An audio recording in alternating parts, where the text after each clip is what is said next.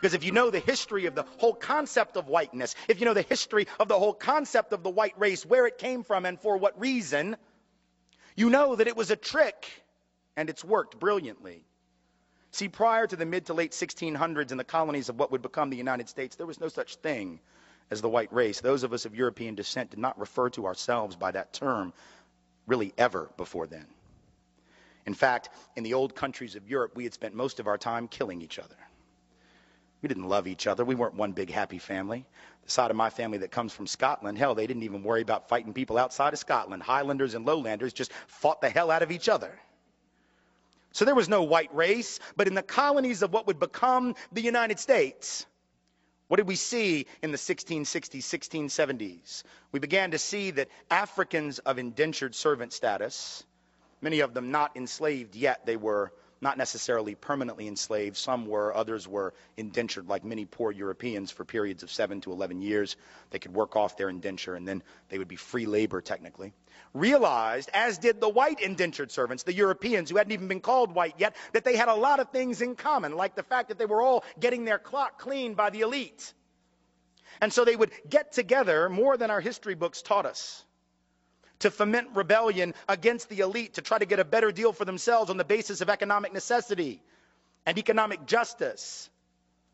And what did the elite do? When you see that you're outnumbered by black and white folks who are penniless, landless, peasants, you have to do one of two things. You either have to kill them all, but you can't do that because who's going to work? Rich folks weren't going to. They had to get poor people to work. The whole point was to be a person of leisure back in those days. That was the goal, was not to work. So you couldn't kill them all. You didn't want to kill them all. You had to do the work yourself. You had to build your own levee, build your own house. No. Pick your own tobacco, harvest your own cotton. No, we're not going to do any of that.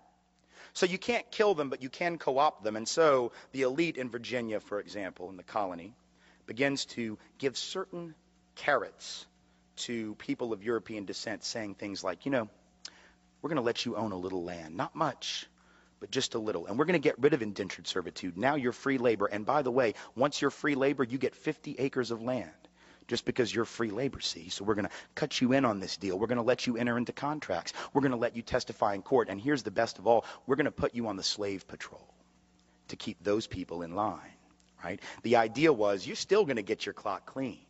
We still don't like you.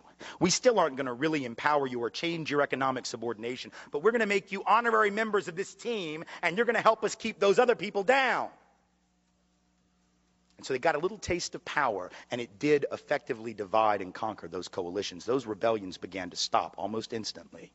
Fast forward to the Civil War era, you have rich white folks in the South, where I come from, standing up and openly admitting that the reason they're prepared to secede from the Union, and the only reason they ever articulated publicly, ever, was to maintain and extend slavery and white supremacy not only where it already existed, but into the newly acquired, that is to say, stolen territories from Mexico to the west. That was what they said. Now we lie about it. We say it wasn't about slavery, that it was about states' rights. Yes, the right of the states to keep and maintain slaves, exactly. But back then they had no shame, so they didn't try and cover it up. They openly said it, but once again, the rich didn't want to go do the work. Are you kidding? No. They're going to get poor people to go fight for them.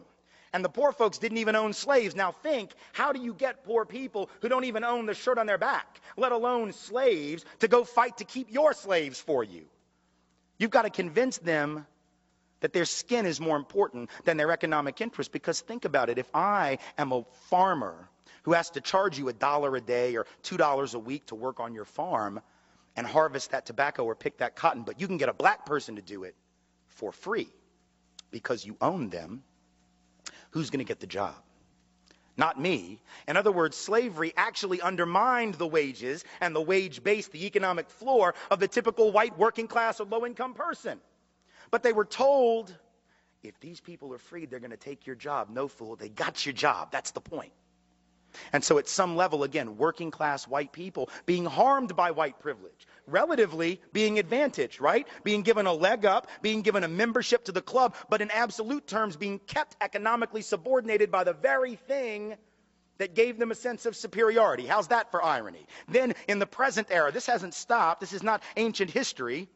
Now we have people running around insisting that we should close the border with Mexico because if we don't, the wages of working class people will continue to fall. The implication being that the only reason workers are paid like crap in this country is because the border is open. But if you believe that, you would actually have to believe that if that border were closed, that all these owners of capital and industry would just say, oh, well, you figured us out. Here, it's a raise. Do we really believe that the only thing keeping bosses from paying people more is the presence of low-wage, medium, semi-skilled labor from south of this artificial border? Is that really what we believe? We know that if that border is closed, it isn't going to be closed to capital. It isn't going to be closed to goods. If you have a border that can be crossed by capital looking for the highest return on investment or goods looking for the highest price, but labor is chained to its country of origin, how is that going to work to the benefit of working people? By definition, it doesn't. By definition, it immiserates the working class. Divide and conquer. But the best example of all, perhaps, in the contemporary era, in the greater New Orleans area after Katrina. Here you have two communities that were the most hard hit. The lower Ninth Ward, mostly black community, 94% African American, about 40% official poverty rate, heavy working class community. And right across the canal, St. Bernard Parish, Chalmette, 95% white, also working class, high levels of poverty, economically very similar. And at the end of the day, in those first few days of September 2005, more similar than they probably would have realized. Because when those levees broke, they all got their stuff jacked. They all got their stuff destroyed. But if you had asked white folks in Chalmette, and I've done it, who was the cause of the problems in the greater New Orleans area prior to that flooding, they would have pointed across that canal at those black folks, wouldn't have called them black folks, and would have said, there, that's the problem. 70% of the white folks in St. Bernard Parish voted for David Duke, white supremacist, neo-Nazi, former head of the largest Ku Klux Klan group in the United States when he ran for governor in 1991. 7 out of 10 gladly voted for him because he was blaming black folks for all of their problems, and they bought it. What's the irony? The irony is that while they were blaming black people for their problems, while they were blaming black people for the conditions of the greater New Orleans area in which they lived, nobody was paying attention, least of all they, to the fact that these white elite politicians, either in Baton Rouge or in Washington, whose job it was to secure those levees, to make sure that levee funds were spent in the proper way and that they were spent at all, those mostly white and mostly elite politicians did nothing. At the end of the day, it wasn't just the black folks in the lower Ninth Ward they didn't care about. They really couldn't have given a rat's ass about those poor and working class white folks either. And yet, when the people of Chalmette, people of St. Bernard Parish got back into session, first time they had a city council meeting, parish council meeting after the flooding, the lights aren't even on yet. The water isn't even hooked up. And the first order of business was to pass an ordinance saying that you couldn't rent property in St. Bernard Parish to anyone who wasn't a blood relative. Now, I'll leave it to your imagination as to why you'd want to pass a law. That law had never existed before. But now that it's been emptied out and you don't know who might come back, that's a damn good way to keep black people out, isn't it? Because if you're 95% white to begin with, if you pass an ordinance that says that, that's a great, you can't say no blacks need apply. You can't say no blacks allowed, but that was an ingenious way to get around the law. Now, they got caught.